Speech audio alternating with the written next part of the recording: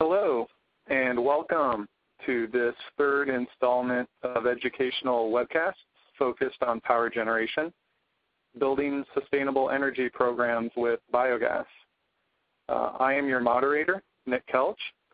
I've worked in the electric power business at Caterpillar for 13 years, and I'm currently part of Caterpillar's business development team. Michael Devine has product and business development responsibilities for Caterpillar's electric power division and is our resident biogas applications expert. In Michael's 36 years with Caterpillar, he's held positions in manufacturing, service engineering, product development, project management, as well as education and training. Michael has developed biogas projects really around the world and is well known and respected throughout the electric power industry. So without further ado, Michael, please take it away. Thank you very much, and welcome everyone. Glad to have you here with us today. A number of things we'd like to go over today. First off, just a real brief idea about the anaerobic digesters that are in use today for many of the applications we'll be talking about. Some of the industries that the biogas products offer potential for, some rules of thumb on feasibility and economics, some obstacles that we see and how to work with some of those obstacles, biogas plant owning and operating costs, some of the important features of that, and the importance of project reliability and uptime. Also minimizing plant downtime as a function of that by planning for proper maintenance. So we'll be covering a lot of those items here today. Anaerobic digestion, for all of you or most of you here today, is no science to it. It's basically a biological process creating the biogas, basically in an oxygen-free environment. And for the most part, most biogases are typically in a range of about 60% methane, have carbon dioxide somewhere in the 35% range, and then also have other gases that are a part of that. And what we're talking about are digesters, or basically engineered processes to be able to encapsulate that anaerobic digestion. And we see them in three different basic types. Covered lagoons is probably one of the least expensive and easiest to build and requires the least amount of maintenance. Basically a cover over a pit where you put effluent in for it to go through the anaerobic process. The cover is there to be able to maintain the area as well as to capture the gas and then pull that out for some suitable use. Disadvantages of those types of things tend to be the large footprint required for these types of processes. The cover oftentimes has some challenges with life, particularly if you have a lot of livestock in the area. Deer and cattle walking out on top of them aren't real good for those units, but they're usually pretty sound investment, very sound area to be. They tend to be for use with warmer climates. The very cold climates up north tend to be problematic in that the temperature tends to dissuade the bugs from working on the effluent in the system. Second system that is used quite regularly is a plug flow system. And these have a real good track record with digester type plants. Require working with manure, particularly of higher solids, so an 11 to 14% range. So what you do is you mix water with the effluent and push it through the system, and as it moves down through the system, will digest. It's a very popular, relatively inexpensive, relatively easy process to build, and is quite common, particularly through the Midwest U.S. The third system is the more of a complete mix system. It is a more complex, more expensive system, but can be used with either scrape or flush systems, which give it a lot of flexibility. And it's more expensive to build than the traditional ones, but it also gives you better results as a rule. Mechanical mixing is required, so it's a mechanical process that continues on through the process.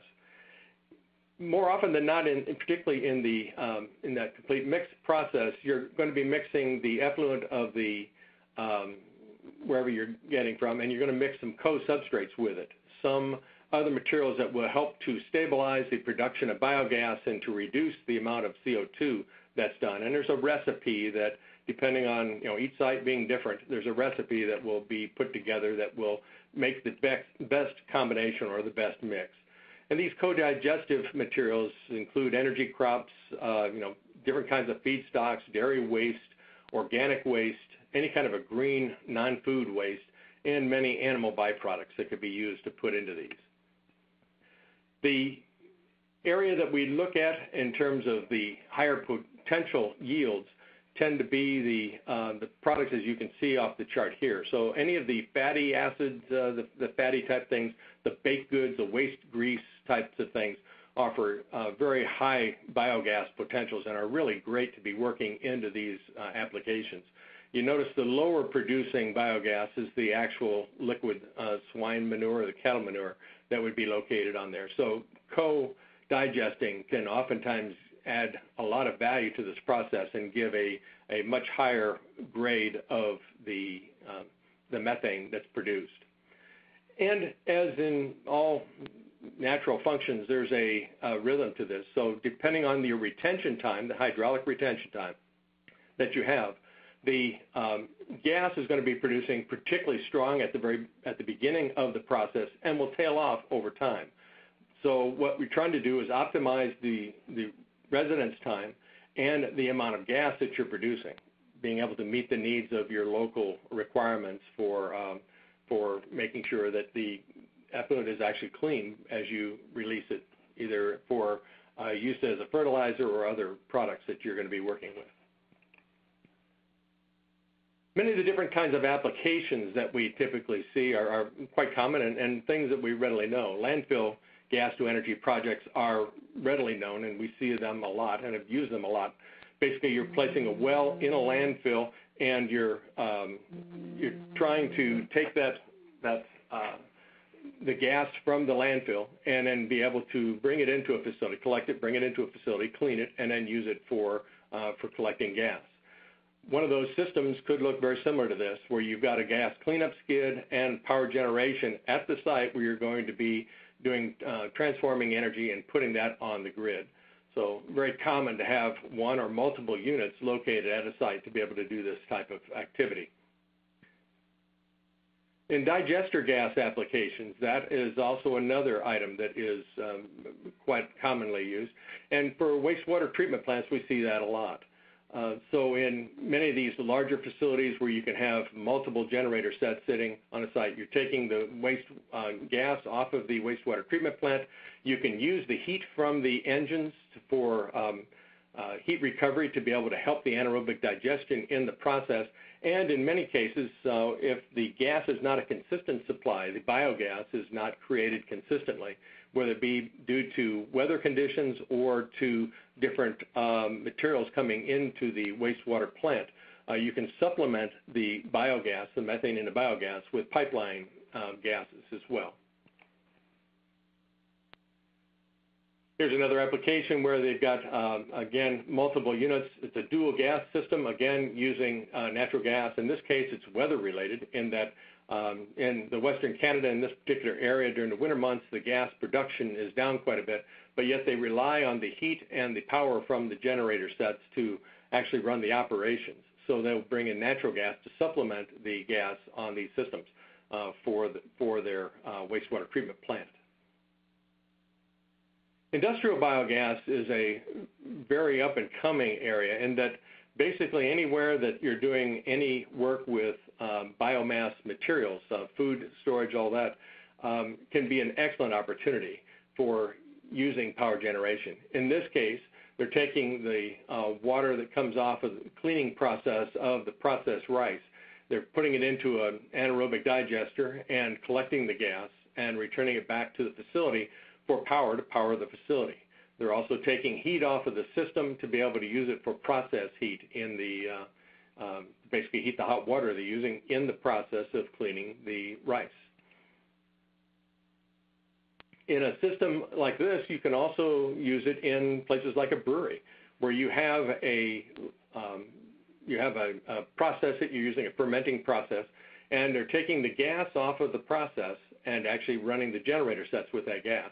And these generator sets can then use the heat from the engine process to be able to use for their process cleaning. So they can use it for cleaning, they can use it for heating the element, keeping the digestive process and the fermenting process up at a rate that is optimum for their finished products, to create the finished products that they're looking for. in the ag biogas area.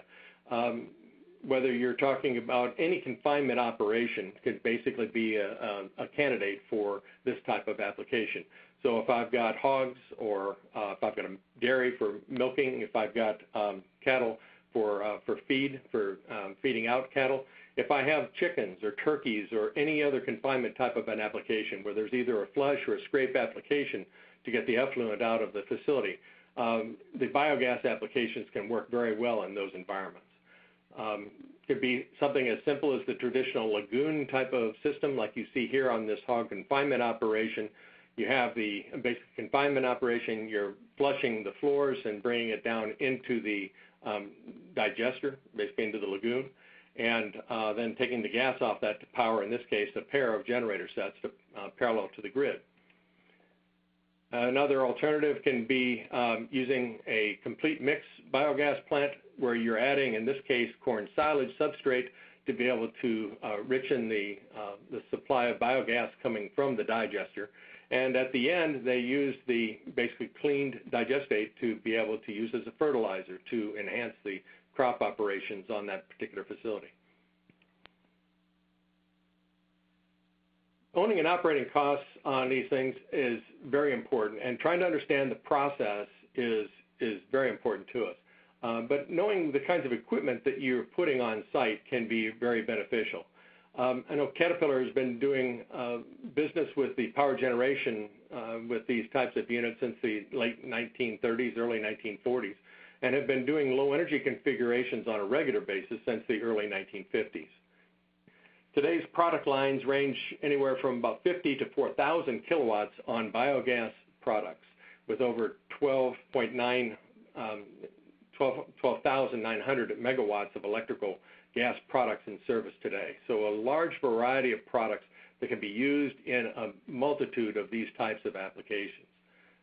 But the equation for profitability is what most people are looking for. And basically, we're looking for potential revenue times the availability of that unit as a percent, less the owning and operating costs of it to determine the profitability of one of these projects. So from the potential revenue side, what we're looking at is very simply the capacity in terms of kilowatts or megawatts, and you're taking that megawatt hours and you're multiplying times the value of the energy that you're creating from that engine. And you're creating a revenue stream, or in this case, it'd be about $112 an hour for a 20-cylinder engine. So if you multiply that by the 8760, the number of hours per year, you come out with about $980,000 in revenue per year that you would expect to be able to see from this unit. Now, that revenue represents only the electric side, and if there's a benefit to the heat and power, the heat that you can get off of it, the engine, whether it be through the heat from the jacket water or heat through the exhaust, that would be incremental to this value right here. But for the purposes of these illustrations, we'll just talk today about the value of the electric power and what effect that has on these systems. Now, the availability becomes the next part of that equation, and it becomes very valuable. And they usually determine that as a capacity factor. The capacity factor is basically a percent of time that the generator set is operating and producing kilowatts, or the operational availability. Now, there are a number of things that enter into this, and one is just simply the amount of time that the engine runs in and of itself. So take away your scheduled maintenance, take away any time that's there because of parts and service availability, whether it be issues or just getting the parts to be able to fix a unit and when it's not operating correctly. And whether it's the unit itself or the switchgear or the facility itself, if the unit is down because of whether it's the facility related or otherwise, all of that is a factor. The engine load factor also is to be considered in this part, because the fuel availability, if I can't make enough fuel out of my digester to run my engine at full load, I obviously am not going to be able to get full capacity out of that generator set, and I'm not going to be able to receive the revenue that would be there. Fuel quality can be an issue. If my percent of methane drops significantly below the level that the engine is capable of handling, that could certainly drive the kilowatts down or the kilowatt availability down, again, taking away from your revenue source. And if there are D-rates that are required for the engine for whatever reason, those need to be taken into consideration. But the generating facility, the availability of the utility that you're working with, or your facility itself if you're using it as a local load. All of those certainly make a difference. And just simply the digester availability is important. If the digester is not available, I cannot make revenue with that unit. Now, most people talk about these in terms of electric efficiency and about capacity, and you really need to understand the effect of both of those as it relates to the profitability of a system.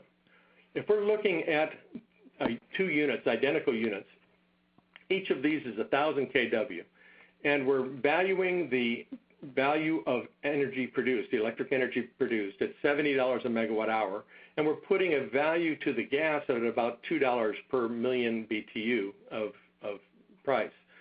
The heat rate on these two engines is different, and the capacity factor, it will be the same for the purpose of this illustration. And so the capacity factor we're saying is 96% of the available runtime, the units will be available, or the available kilowatt hours are available from that unit. So the rest of that time would be for servicing the unit or down for some other reason. But if you're looking at the generator set efficiency, because of that heat rate difference, Unit B is at about 42% electrical efficiency. The Unit A is at 39%. What that's going to drive is that the fuel cost is going to be seen as an advantageous thing for Unit B, and you'll see about a 2.2% revenue advantage as a result of that. Now we take those same two units, and instead of differing the electrical efficiency, we'll make the electrical efficiency the same, and we'll differ the capacity factor.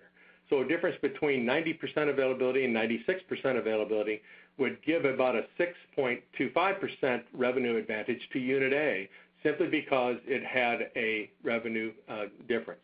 So understanding the efficiency of the generator is important, and it certainly does play a role.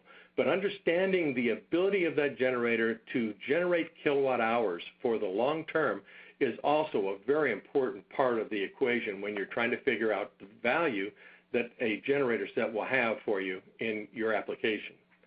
Now, if we talk about owning and operating costs, that's yet another category that is of importance.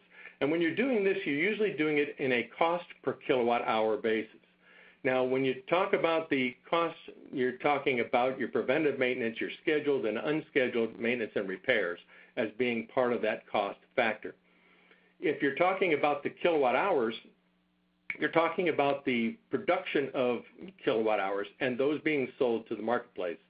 So that if I've got parasitic loads, if I have capacity factor issues about the availability or fuel availability, if I've got ambient conditions or power factor derates that are required on these units, those ought to be taken into consideration prior to the time that you try and figure out what your costs per kilowatt hour are.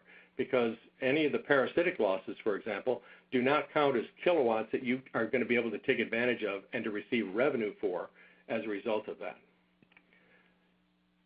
So what we look at is, if you look at the unit over time and you're looking at different load factors, the load factor can make a big difference in your cost estimates. So understand that not all engines run at 100% load all the time. And most of these engines are not any exception to that. So understand what your load factor is and what you expect it to run as you're starting to develop your maintenance costs. In this case, you're going to be doing top ends at various times, do an in-frame overhaul, which is basically bearing roll-ins and cylinder packs. Then you're going to do top ends again, and then you'll do a major overhaul on the engine. At 100% load, this would be what the standard maintenance schedule would look like for that particular unit. If we had an 85% load factor, what that does is it does not load the engine as heavily, and so the engine has longer life. And as a result, your maintenance intervals will get extended as well. So your oil change intervals, your top ends, your in-frames, your majors, all of those different maintenance exercises are going to be done at periods that are longer than it would be as if I had a higher load factor on that engine. So it will spread out the cost per kilowatt over time. Now also keep in mind that typically if I have a lighter load factor, I also have less kilowatts that I'm receiving benefit from. So my cost per kilowatt may still be similar, but my maintenance intervals may actually be at a longer interval. So this gives a good idea about the type of extension you'd expect to see. On a predictive maintenance system, what you're trying to do is not just say, I'm going to change the oil because it's time. You're going to change the oil because it needs changing. So the oil has additives in there that are designed for biogas applications, and that the total base number, for example, consuming acids that will be forming in the engine may get used up in sooner or later, depending on what your condition of your gas is. So you're going to try to set your maintenance schedules to be able to optimize the periods that you're doing. You don't want to do a top-end overhaul before you need to, but yet you want to do it before it fails. And so understanding how that engine works and setting up your maintenance programs to understand the wear trends and the long-term benefit that you're looking for is going to give you the best maintenance plan to reduce your downtime and to improve your operating expenses. So there's two ways to look at this. For people who don't do the predictive trends, there's a reason why we publish in our service manuals, periods at which we would expect to see units to be serviced at. And usually those are very conservative numbers in the service manuals in an effort to try to make sure that the engine does not fail at any time.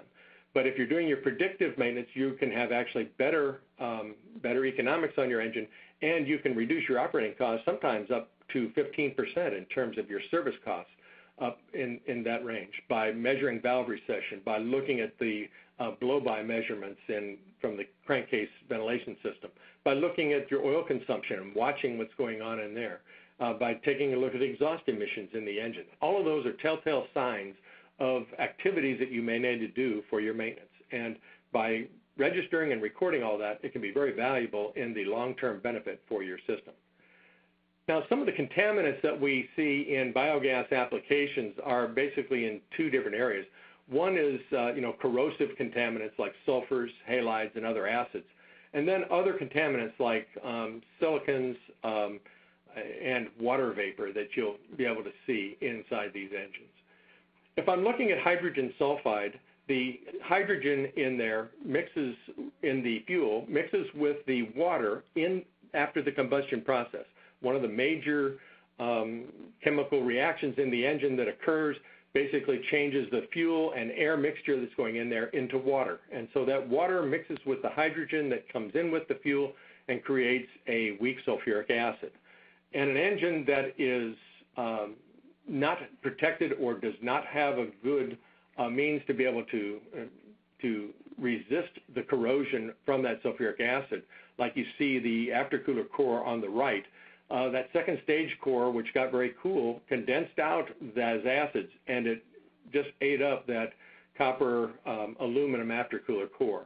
A stainless steel core, for example, as a material that would resist that, as you see on the left, would be very good with that kind of a fuel and be very resistant to it. So understanding the kind of fuels that you've got coming in becomes very important to know the types of materials that we need to put into the engine in order to make that work correctly. The halogenated hydrocarbons, or the chlorines and fluorines that you'll see in a lot of applications, particularly wastewater treatment plants and in landfills, those have basically the same effect. The difference is you're creating hydrochloric or hydrofluoric acids. Again, they all attack the internal components, particularly the bright metals inside the engine. And the stainless steels and taking out the bright metals from the engine can certainly help in making those correct. Silicon, or basically dirt, believe it or not, is common in landfills and in ag biogas applications and industrial biogas applications. And the engine sees these elements coming down through the line. A good air filter or fuel filter system is important, and understanding the level of contamination you expect to see is very important in the engine. Obviously, if the silicon gets into the engine, it will cause wear and premature wear in the engine, and will accelerate your service intervals on these units. Siloxanes is another element that we see, particularly again in landfills and wastewater treatment plants. And it's an element that it's a man-made kind of a silicon that deposits itself in the inside of an engine. And here you can see some buildup that has occurred on some valves in the valve seat area. And if some of those pieces of siloxane that are basically like a ceramic kind of a material as it bakes onto the unit. If those chip off and get stuck in the valve seat area, you can get the valve guttering that you see in the right-hand photo on that issue. So what we're trying to do is to limit the amount of these siloxanes, or you're trying to get an engine that is going to be able to take care of that. Now what happens is these siloxanes build up in the cylinders, and it has the effect of increasing the compression ratio in the engine, which changes some of the dynamics and particularly the emissions capabilities in those engines. Here's another view of some siloxane damage that had been done. Look at the top left is a new normal spark plug in the wear you'd expect to see on a normal J-gap plug. The view on the right is one that's been contaminated heavily. And below you see turbine wheels and exhaust systems. The exhaust systems get hit pretty hard with siloxanes that come through the system and into the exhaust systems. Now, all manufacturers have recommended guidelines for fuels, and it's obviously best to stay within those guidelines in order to achieve the best service life out of these units. But it's basically a determination that the owner needs to make as to whether cleaning the gas before it goes into the engine makes economic sense, or does it matter, can I make better economic sense by increasing the amount of maintenance that I do on the engine and not paying for the gas cleanup systems on these units. So all of these guidelines are set. This happens to be some examples of the guidelines that we see on the traditional Caterpillar engines. But the key here is that you're going to be looking at these in terms of part per million or in megajoules per normal meter cubed. And you're going to be looking at these, so you're looking at a volume of gas, a volume of contaminants, but you're also looking at that not in terms of cubic feet or in terms of by meter, but you're going to look at it by heat volume. So the volumetric energy of content makes a difference. So if I have a 60% methane content gas or a 30% methane content gas, it's going to be significantly different and basically double the amount of contaminants in the gas that's at 30% methane content in order to be able to generate the same amount of energy out of that engine. So understanding your contaminant level and understanding the amount of heat energy in the fuel that you have is going to be very important to determine whether you're within the guidelines and you're going to be at risk of having additional maintenance on your engine. If we look at some other areas that are important to us, the low heat value or the actual BTU per cubic foot of the unit is going to have an effect on the size of the fuel system. On the example I just gave, 60% methane, if I go to 30% methane, I'm going to have twice the amount of gas flowing through that fuel system in order to be able to do the same work from that engine. The maximum CO2 level, CO2 is basically a fire extinguisher in there, and it's basically slowing down the flame speed in the engine. And so there's a maximum level of CO2 that will allow us to be able to keep the valve temperatures and the exhaust system temperatures in safe operating range. And by safe, I'm suggesting that you're going to be minimizing your maintenance levels. If you exceed those levels, you're going to see excessive maintenance required on your engine. There's another item called the methane to free inert ratio, and that basically deals with the fuel stability. So that if I have too many inert items in there, particularly nitrogen and CO2, the more I have, the harder it's going to be to light that off in cylinder. Now, what is the free inert ratio? What does that do? Basically, you calculate it by looking at the amount of methane in your fuel, the amount of CO2 plus the free nitrogen. Basically, free nitrogen is nitrogen that is not connected with the air. So air being 21% oxygen, 79% nitrogen. If I've got oxygen in there and I've got nitrogen, we assume that those two are together as air. And so those do not count for the purpose of this calculation.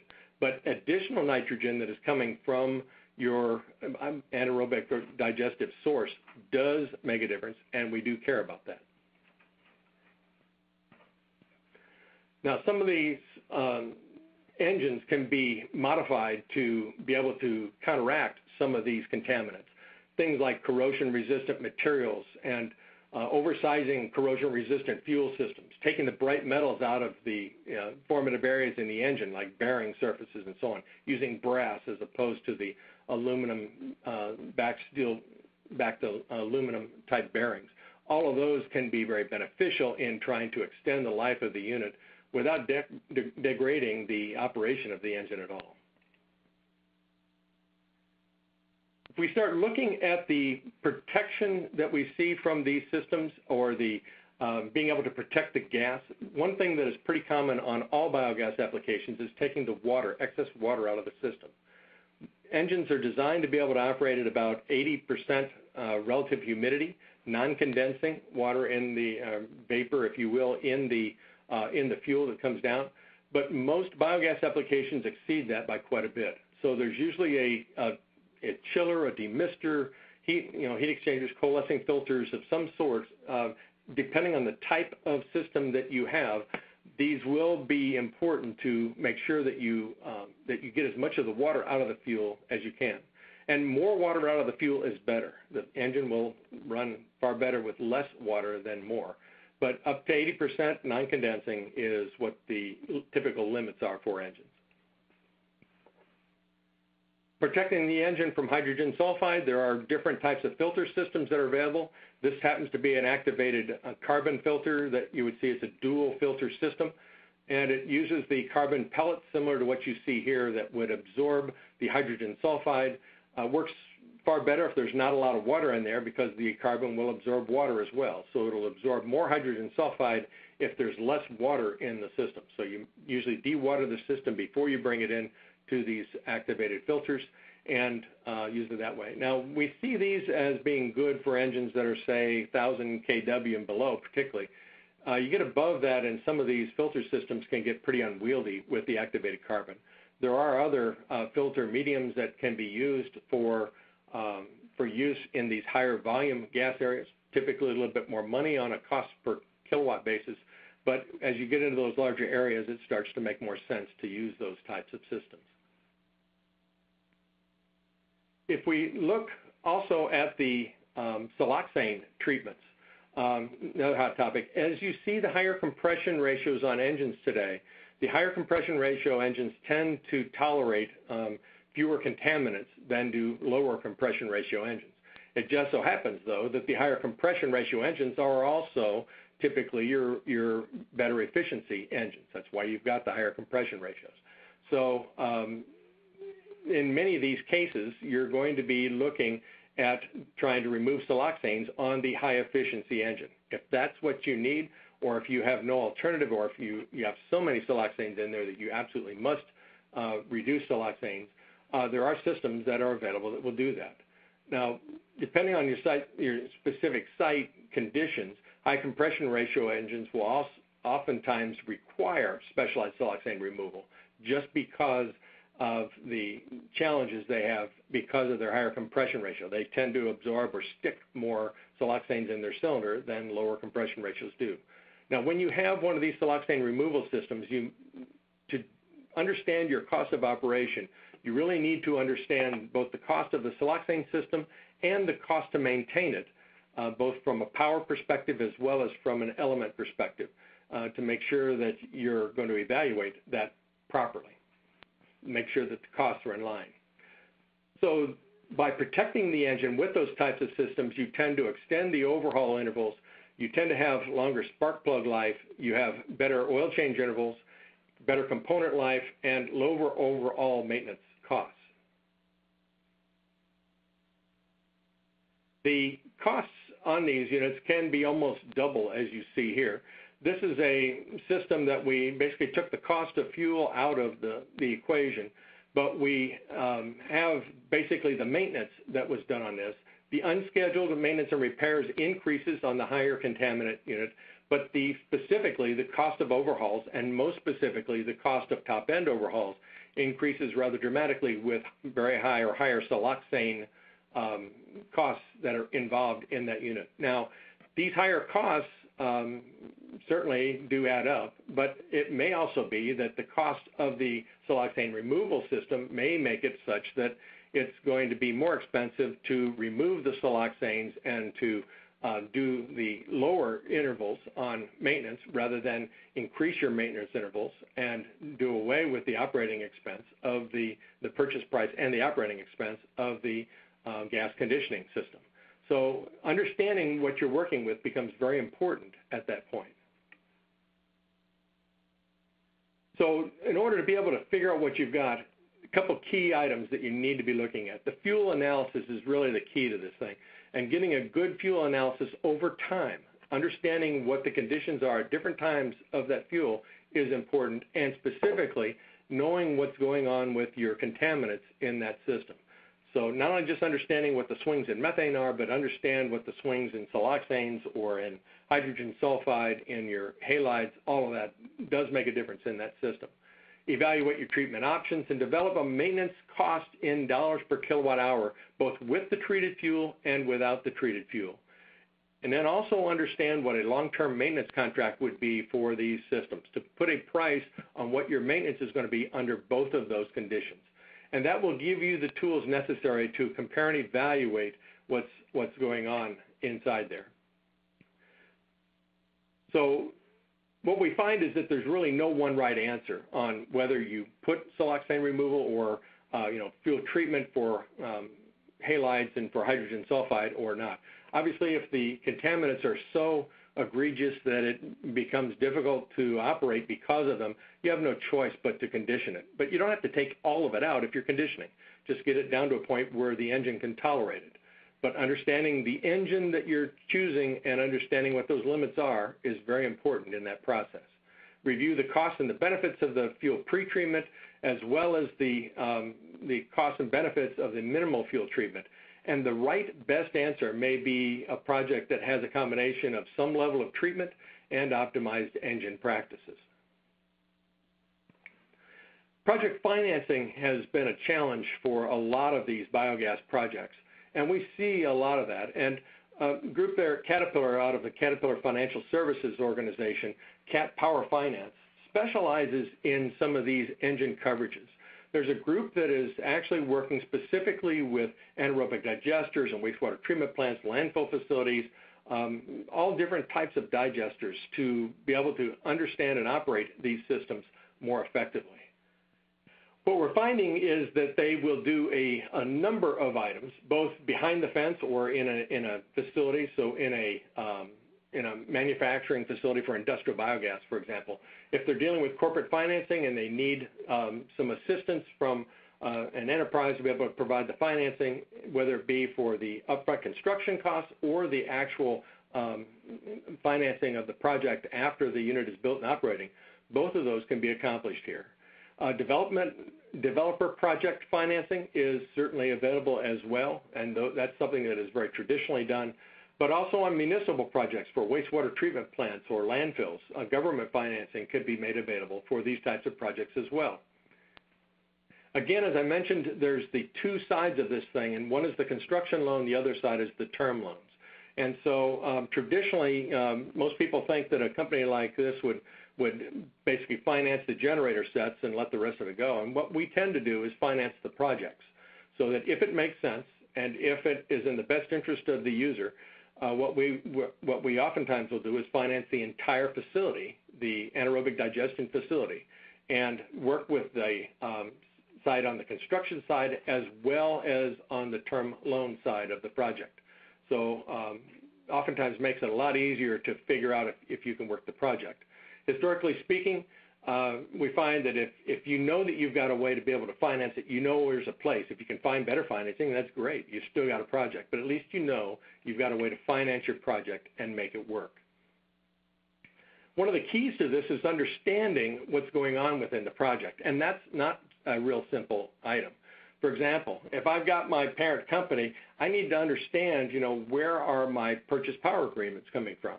Where am I getting my effluent or my co-generation materials that I'm going to put into this material? So you have to understand where all these long-term contracts are, and usually there's a legal agreement that needs to be in place to be able to handle all of these activities. My loan security agreements with the lenders. Gas suppliers, what are you going to do with the gas? And do you have a long-term contract to take on that gas at a price that makes sense? If I got equipment that's going in, do I have contracts for that equipment? Do I know what the cost is? And my contractor, do I have a reputable contractor who knows how to do this, who's done digestive plants before, or at least knows and understands how to work with these things? And how do I deal with my operations and maintenance agreements? Are they in place, and do they work financially for this project. That all needs to be understood as you're working through the financing on these projects. And as a result, the risk that is taken on by this project usually has to get allocated and shared by the appropriate people within this task organization. That's how you get a project approved and financed, by making sure that people know what they're taking on, that they're contracted to do that, and they have a way to be able to achieve that end. Another item that can work for some projects is that if you have a commodity basically that you're doing, if you're an agricultural application, you can use even the carbon credits for renewable energy offsets and actually use them to trade for product, so that you can trade the future benefits that you're going to receive from that farm, from the application, by being able to trade those in advance and getting a reduced price or low price on the entire system, whether it be the genset or the complete system. And a CAT World Trade Organization has been doing this type of activity since the early 1980s on a worldwide basis to try and figure out, how do I find the commodities that these users have available to them and trade for those in the marketplace, basically barter for the products that you're going to be using, both the parts and the services that you're going to use to keep this system operating. Now, on the financing side, there's going to be yet another project that's going to be coming up, and it's basically a project finance training session on financing biogas to electricity projects that will be occurring Wednesday, September 12th at noon, and there will be information coming out. The American Biogas Council has the information on their website about this show, and they will have a link if you're interested in understanding more about the financing of these types of systems. That will be available in the relatively near future. That concludes my prepared comments today. Let me see if there's any questions that you all might be able to answer. Yeah, Mike, hi. This is Nick Kelch. I'm back, and there's been a lot of lively Q&A going on, so we'll get right to it via some of the questions that have been submitted. Adam Pierce of Hart's Law asks if you could talk a little bit about microturbines versus reciprocating technologies for biogas applications. Is there any good comparisons you can draw related to efficiency, the required gas quality or gas treatment, installed cost, et cetera?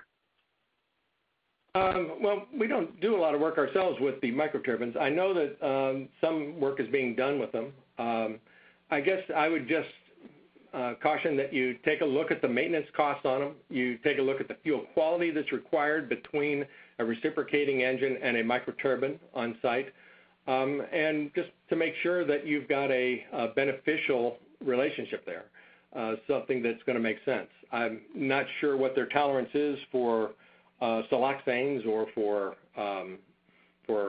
hydrogen sulfide or halides or other contaminants. So I guess I'd just be doing the same thing I would do as if I were comparing two different recip engines on a site and making sure that the economics made sense. But take a look at all the parasitic loads that might be involved with either one of the projects, both for the unit itself and for the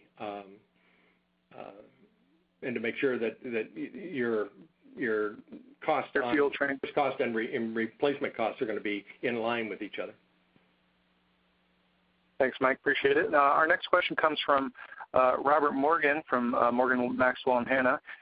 What is the difference in overall efficiency in converting waste to biogas for the different digester technologies that you discussed, Mike? The lagoon type system is probably the least efficient, and it kind of goes by cost. The least cost is it just happens to be kind of the least efficient for the most part, whereas the complete mix tends to be the more efficient of the two because you have better control of the process. And so when you are controlling the effluent going in at the very high rates that you're able to do with a complete mix system, it allows you to have better control of what's coming out, which tends to give you higher quality gas with less CO2. So I guess if I were going to just say it straight off the top of my head that the plug flow would be kind of in the middle, the lagoon would be the lowest efficiency, and the complete mix would be the higher efficiency. And if you're looking at it from a cost perspective, first cost in particular, it's basically the opposite of those two. Thanks, Mike. Another question here from Robert is, can you kind of give some estimates of the cost per pig? Well, maybe if we rephrase this question, is there a benchmark number of cows or pigs per kilowatt to do a project, and then sort of maybe the cost per kilowatt to install a complete project? I found that there's not really a good answer for that, in that, for example, if I'm talking about cattle, I'm going to have a higher grade of effluent, if you will, from a dairy cow than I will from a beef cow. And that, it's almost like 2 to 1 in terms of the amount of effluent required to generate a kilowatt from just the two types of cows. So it really depends on the types of feed that you have. It depends on the types of materials that are going into these systems. And also, it can also equate to the different kinds of medications that you might have. Like if we had a hog farm where they were running about 600 part per million of hydrogen sulfide, and they gave some sulfa to the hogs, and all of a sudden it jumped up to about 3,200 part per million. So there are a lot of different variables in there that are going to have an effect on what's going on. I found that there are some areas like the EPA that have some of the charts and basically the capability of trying to help you understand what those costs are going to be, and with different types of animals. Their charts are as good as anyone, but if you go out on the internet, there's just a host of different locations where you can find different types of animals that will have different levels of biogas produced per animal. But it really gets down to what you're feeding them, where you are, and the type of animal that it is, even to the breed. Thanks, Mike. On the technology side, there's been a few questions. An Aftar Binning asks if there's any technologies, specifically referencing laser ignition, for example, technologies that Caterpillar is looking at in order to burn lower BTU fuels or advance or increase compression ratios? There are a number of technologies that are being looked at, and lasers have been on the list of basically all manufacturers for quite some time. The challenge is getting one that's affordable, that will live long enough in a cylinder that will work right. One of the problems is that the eyes in the cylinder, particularly with siloxanes and other contaminants, is that they will cover the lens of the laser and make them so they don't operate correctly. So there's physical challenges, and then there's just the challenge of the technology in the cylinder. But the other part is that we see technologies that we can do in a lab today that none of us could afford. And it's going to be a matter of developing the technologies, the manufacturing technologies, to be able to get them to a price that makes sense in the marketplace. Thanks, Mike. We had a couple questions on fuel treatment. Akanan Vembu is asking specifically, what is the cost for siloxane removal equipment? A lot of that depends on the type of technology. I don't know if I'm in a good position to represent what those costs are, but they're not cheap. Oftentimes the technology will be as much on a $1 per kilowatt basis as the generator set and its equipment is. And then the maintenance costs, particularly in higher siloxane environments, can be very high as well. So if I've got regeneration that needs to be done, and I have only so many elements that I can regenerate, or so many times I can regenerate, and so much siloxane that they can absorb before they're not effective anymore. The more siloxanes, the more cost it's going to be to operate them. So there are two segments in there as you're looking in the marketplace at the different technologies. It's not uncommon to see them in a $500 to $1,000 a kW range. I mean, they can be very expensive. But I would be looking at the cost of the technology, but I would also make sure that you understand what your expectations are for cost of maintenance in those things and the operating cost of the technology as well. There's a reason why we don't see a lot of siloxane removal in, say, for example, landfills that are doing 100% to be able to run selective catalyst reduction systems. It's a technology that just is not has not proven itself to be cost effective to this point. Understood. Mike, thanks. We got a few more minutes. I'm going to keep going through a few more questions. We probably have more recently submitted questions that we'll be able to answer, but we'll just keep going here. Mike, I have a couple questions asking about smaller biogas engines. One question asking about engines smaller than 500, one asking about engines smaller than 300, and what is Caterpillar's offering on smaller biogas engines? And also, I think they're alluding to some of maybe the emissions regulations in the United States, North America, that may impact some of those products. And for the Caterpillar product lines, what we're seeing are we have products that go down to about 300 kilowatts that are NSPS compliant in all ways, so that they would be available pretty much as is on most sites to meet the NSPS standards. For some of the smaller units, in that 50 to 250 kW range in particular, some of those units tend to be naturally aspirated in nature, and as a result, they would not meet most of the new source performance standards that we see in North America or in the States. But we use them very extensively in Mexico and Asia and many other places around the world. So they're very commonly used in a lot of applications. But in places where you have high emission control standards, the cost of those higher emission levels or the lower emission levels is pretty high on those small units. And so we tend to see from about 300 kW up that we see a lot more use of those applications. Thanks, Mike. Question here from Richard Maddox. Can you talk a little bit about gas pressures into the engine and the cost associated with complying with a gas pressure requirement? Most of the engines that we are working with are low pressure regulator systems. So we're talking about half PSI or even less in some cases. So we're not needing a lot of gas pressure in order to be able to operate the units. Now, as a result, you're going to be wanting to parallel to the grid. It's not going to be an island mode kind of an engine you'd put and run standalone and expect it to be able to pick up large load swings. Because with that low of pressure, it would be difficult to get the gas in quick enough to be able to pick up block loads. But as a parallel to the utility type of machine, they work extremely well under those circumstances. From a cost perspective, it's basically the cost of the unit. What we've done in most of these cases is oversized the fuel system so that you basically double the size of the fuel system to be able to handle the larger volume of inert material coming in with the fuel to be able to put it into the engine. And then we downsize the size of the turbocharger slightly to be able, because we don't need as much air now to be in a lean burn engine. You don't need the amount of air in there. You've got CO2 and other inert gases that are coming in through your fuel system that make up some of the air. So there's a mix between the size of the turbo and the size of the fuel system, which is required. And then, of course, all of those systems need to be hardened against the hydrogen sulfide and other contaminants that may be coming in. Great, thanks, Mike. There's a question here about minimum load. What is the reason for having a minimum load requirement on a recip engine?